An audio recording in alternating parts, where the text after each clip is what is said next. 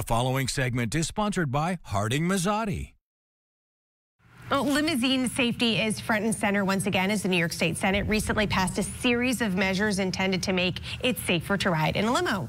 This is in response, of course, to the 2018 Schoharie limo crash that killed 20 people. So right now we have managing partner Paul Harding from Harding Mazzotti to help break it all down for us. So talk a little bit about this legislation and what it would do. Well, you know, surprised everyone, there really hadn't been a lot of specifics as it pertained to limo. They had kind of fallen through the cracks. So this would be something, for an example, you couldn't operate a limo more than 10 years or 350,000 miles. Hard stop date, right? That's something new. Seatbelts. There was no number of seatbelts related to the amount of passengers. It sounds outrageous, but it didn't exist. And if you can imagine, there's going to be something like we get on an airline, like a draw your attention.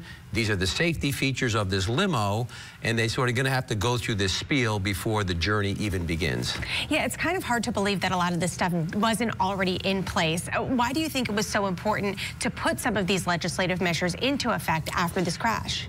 You know, everyone turned around and said, you know, we all recognized when we were in a limo that it was kind of a free-for-all. You couldn't find the seatbelt even if you wanted to, and it really wasn't fashionable, right, to wear a seatbelt. You didn't imagine that you were in the danger that was exemplified by this Schoharie crash. So it just an opportunity. It was a wake-up call nationally. We are living it right now in our area, but the implication of this goes far beyond. Yeah. So what are possible next steps for all of this? Well, it passes the Senate. So in our legislative process, we've got the Assembly next. And if it gets passed or maybe changed a little bit, then the governor has to support that with a signature. And so if we get that, well, that's what we're going to have. Now, we've got this big trial coming up, as you alluded to, in Schoharie later this year. I think that's going to also shape the way that these criminal and civil cases work, depending on the outcome of that.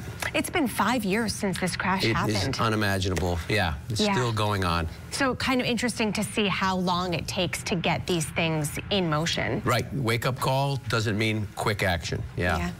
All right, Paul, thank you so much. You're welcome. Thank you. Well, for more info covered in our weekly What Are Your Rights segments, or to send us a story idea, just head to our website, CBS6albany.com.